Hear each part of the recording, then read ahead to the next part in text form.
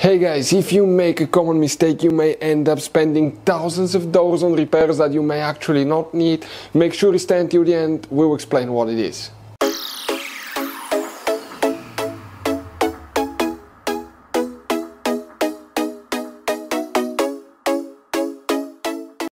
Hey guys, welcome back to World Mechanics. Thank you guys for watching and subscribing to the channel. Today will be super helpful video to any of you guys having a Dodge Ram that generation here from year 2013 to year 2018. If you have one of those, if you have a problem guys, okay, where you have a warning that says on the dash key fob not detected, stay with us, we'll explain what can cause that. It could be super simple fix, but it could be something more complicated as well. We will talk about that, where you can buy cheap parts, tools, fuses, relays at a good price, quick shipping, that way you do not waste money and time. It's always a good idea to test fuses and relays. All that will be covered absolutely free for your convenience. Make sure to stay until the end. So, let us tell you a little bit about us guys. Every single car we get here at the garage, we try to make at least 200 to 300 free repair videos. We take them completely apart, we show you how to fix anything like engines, transmission, codes, fuses, bodywork, all that stuff. Why we do all that? Because our mission at the shop is to save you as much money as we can. All we need in return, please subscribe to the channel, like the video. On this channel guys, specifically, we will be making a video about every single fuse, every single relay on that Dodge Ram. And let's say you're in the middle of nowhere, your fuel pump fuse goes bad, all we have to do, find our video, watch it for a minute or two, replace that fuse, you're back on the road. So we do that guys to help you as much as we can. Also, we have more than 14,000 free repair videos on our YouTube channels that can save you thousands of dollars in future repairs. So let's start on it now. So guys, if you have a problem where you have that warning key fob not detected on your Dodge guys, okay, what can, on your Dodge Ram, what can easily cause that guys? The first most probable cause for that is a weak or dead battery in the key. If you want to see how to replace key battery on Dodge Ram, we have the video on our YouTube channel.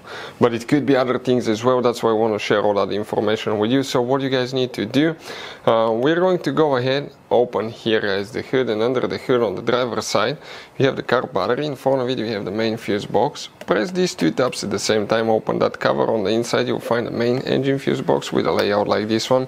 Before we continue, let's explain quickly why it's always a good idea to test fuses and relays. Guys, it's very important to always test your fuses and relays. Why? Sometimes you may think you have a good fuse guys. It's hard to tell. Look at those fuses, right? And sometimes, okay, you pull the fuse. Okay, I'm going to get the fuse puller and I'm going to remove one fuse. I want to show you on that 20 amp fuse. Sometimes it's very unclear if that fuse is burned or not. You may not clearly see it. So always guys test them, because if you don't test the fuse, you assume it's good, you end up spending money, time and diagnostics for problems that do not exist guys. So you can just waste your money and time. Always test your fuses, always test relays. We will put links in the description of the video below where you can find guys a video for testing a fuse and testing a relay that will explain everything that you need to do. If you guys need to buy any parts, tools for your Dodge Ram, fuses, relays at a really good price, quick shipping, that way you do not waste money and time, we're going to put a link in the description of the video below for your convenience. Please check it out. So guys, if you have that warning, key fob not detected, what can easily cause that, or key fob not recognized? It could be multiple things guys, but first of course could be the key battery, right? But that key battery can easily cause that, but it could be other things as well. Now please make sure to stay until the end. We want to give you one good advice, that way you don't end up being stuck in the middle of nowhere like it happened to us. You need to guys check a few fuses. One of them is fuse number 46 right here. You need to check fuse 51 and 52, all these three fuses. 52 is very important fuse guys, and 51 as well. That's for the RF hub module. RF hub is the radio frequency module that detects and reads the key. This is a device, usually it's behind the back seat on Dodge Ram, and practically reads your key. And if it fails, it may not even start, may not recognize the key. You will need to buy a new one, program it and make it work. It's not too complicated. We'll be making a video how to program RF hub module.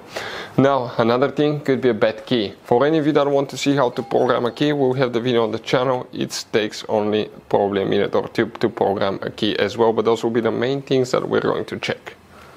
So guys, you have all kinds of different fuses and relays. Some of those are very specific, they're hard to find, especially if you're in a small town or in the middle of nowhere. One time we needed a replacement, we couldn't find one, and we were stuck in the middle of nowhere for a few days until we got a shipment on the internet, guys. So keep some spares in your glove box for a peace of mind. Hopefully guys the video will be helpful. Thank you for watching and see you guys next time.